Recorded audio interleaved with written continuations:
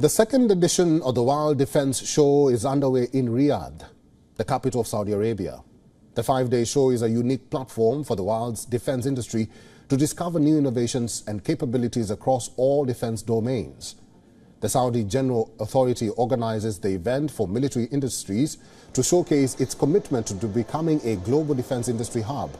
Around 773 exhibitors from over 75 countries will be present at the event. The show will also witness the presence of several government representatives and leading local and international companies. Well, look at this. This is a made-in Saudi electric vehicle equipped with drone and artificial intelligence technologies. This smart patrol vehicle is set to join the country's security fleet.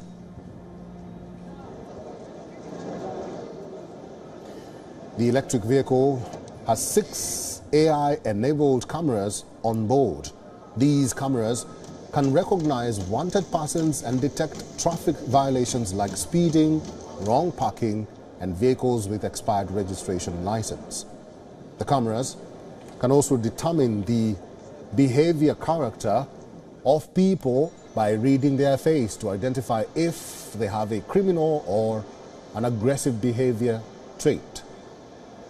And that's not all. The vehicle also has a drone that can capture images in areas with security issues, responding to incidents like shootings. The Russian and Ukrainian pavilions are also grabbing eyeballs at the event. The Russian exhibit features various cutting-edge weapons, offering insights into the nation's defense capabilities. The Ukrainian pavilion, on the other hand, has a range of anti-drone systems and detection technologies. WION is now available in your country. Download the app now and get all the news on the move.